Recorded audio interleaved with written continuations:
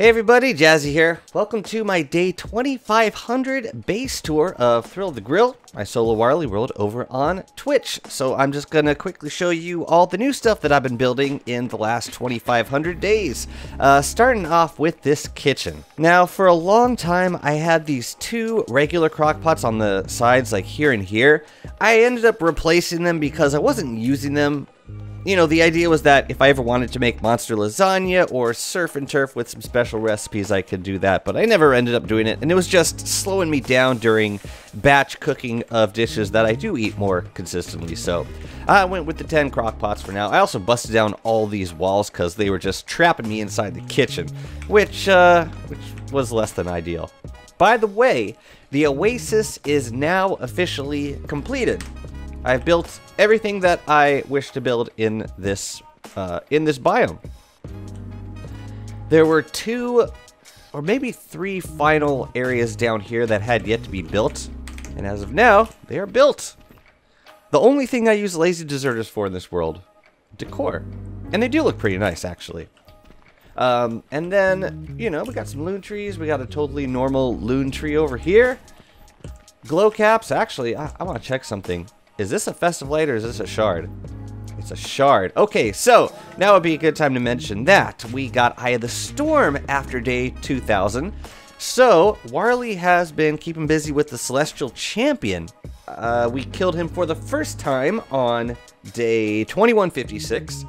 And I've killed him another 3 times since then, just trying to save up on Enlightened Crown Shards so that I can eventually get all of my builds lit up with infinite light. But yeah, having the Enlightened Crown on me has just been such a game changer with the mega base building. You know, I'm not spamming moon color staves, star color staves as often as I used to. I'm not burning through lanterns as quickly as I used to. I'm not carrying miner hats around anymore. It's really nice. And, you know, I don't have to repair it like I have to repair a tam o'shanter every once in a while. So yeah, it's a big quality of life change for me.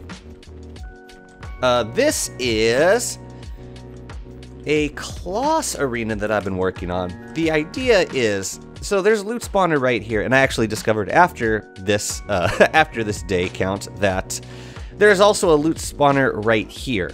But assuming the loot stash spawns in the center, Kloss spawns something like 8 tiles away and then starts walking towards you.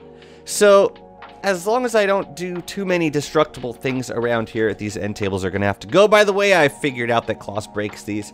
Yeah, as long as he starts, like, even if he starts on the road out here and starts walking in, it should be safe and fireproof to do our beefalo Kloss fighting in this arena. One really fun thing about getting this late in a game is that I could start to mess with larger builds and working on terraforming much larger swaths of land into, you know, custom biomes. And you can see I'm starting to work on that over here. This is going to be a koalafent preserve eventually, in the style of, you know, this guy that you see right here. Koalas actually can't squeeze through 1-tile gaps. But yeah, eventually this is all going to be filled up with pens for koalas. They'll be safe.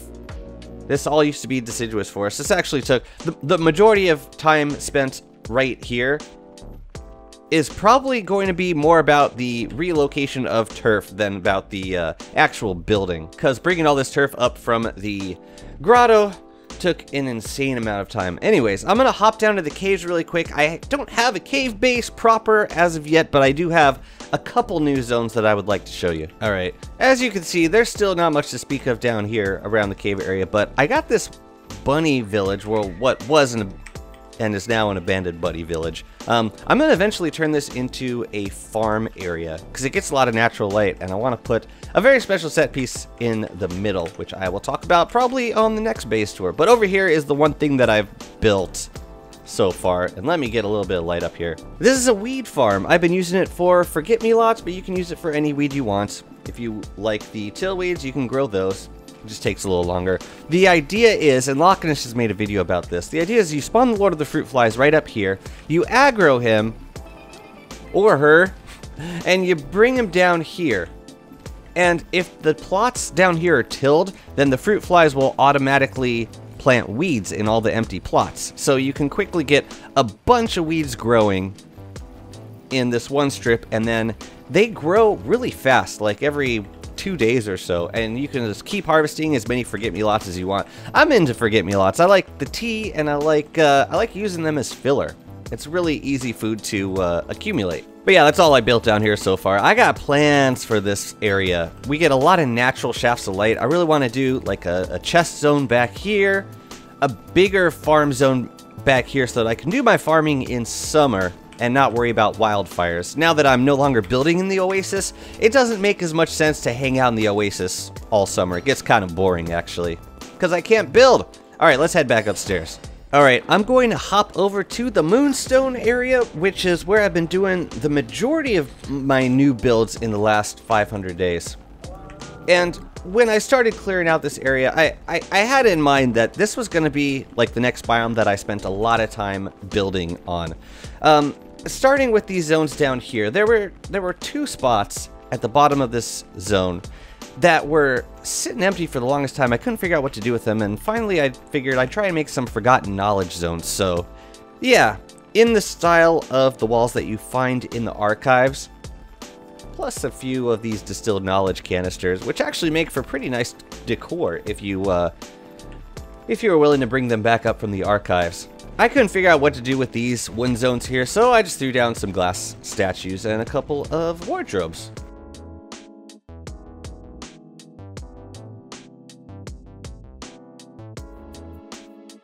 Okay, here are the new builds, starting with the beefalo pen. Like an actual beefalo pen, not just some corner of the map. Like, I wanted to give Wellington a proper beefalo home, so there you go. This is where he hangs out while I build in the Moonstone. Here is my chest zone. It's definitely more expensive than the last chest zone in terms of scales and gold. This costs a lot of gold. It's a smaller zone than my main zone in the Oasis, but I don't really need it much bigger. This is probably more storage than I actually need out here, but considering I'm building in an entire biome, it's good to have a dedicated chest zone. I was trying to figure out how to disperse the light, though. You see the placement of these astral detectors in kind of a circular pattern going around this way, and just accommodating the build so that the astral detectors on the outside are still incorporated into the build. And then one glow cap in the middle provides pretty much full light to this zone.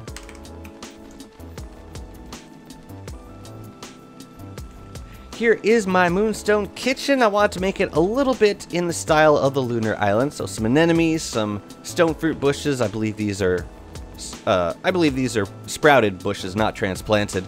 I actually don't cook here because I knew there was one world setting that I forgot to turn off. Okay, forget it. Every base tour from now on is going to have frog rain. Awesome. This is a backed up world, so I actually don't care if they kill some geckos. It's fine. Oh, maybe they'll aggro the salamanders. Will they? Will they? Doesn't look like they do. That's actually a blessing. But yeah, this is my grass gecko pen for the Moonstone. I used 2 salamanders to keep the geckos freaked out, and that was a long time request of my users. And it actually works out quite well because, you know, they never get heat up, so they're never at risk of raging. And it looks like the frogs are not angry at them or geckos, which is a good thing. This is where I'm storing all the forest turf. A little moleworm zone right back here. Frogs are gonna kill them. Yeah, I cleared out a lot of area back here in the Moonstone forest. You see all these stone walls just to prevent regrowth, and it still doesn't prevent regrowth. They find little places in the middle to grow. Man, regrowth is out of control in this game.